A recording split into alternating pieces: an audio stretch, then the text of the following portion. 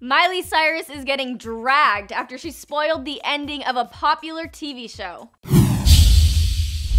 Oh, Miley, don't you know by now that you should never post about the end of a series, especially one with a cult following? Hey everyone, it's Devin Howard, and for the latest updates about your favorite celebs, click subscribe. It's been a rough week for Miley. The singer was hit with a $300 million lawsuit over the lyrics in her hit song, We Can't Stop, and now the girl is receiving tons of angry messages after she completely blew the finale of RuPaul's Drag Race All-Stars 3. Since I don't want to receive that same kind of hate Miley is getting right now, here is your official spoiler alert. If you haven't seen the finale of RuPaul's Drag Race and don't want to know who won, plug your ears or something. The competition came down to the final four: Shangela, Trixie Mattel, Kennedy Davenport, and Bibi Zahara Benet, and then was narrowed down to Trixie and Kennedy, who took the stage to lip-sync Miley Cyrus's Wrecking Ball. How appropriate that the singer of the final song is also the same person who spoiled the highly anticipated crowning for those of us who didn't get to tune in live.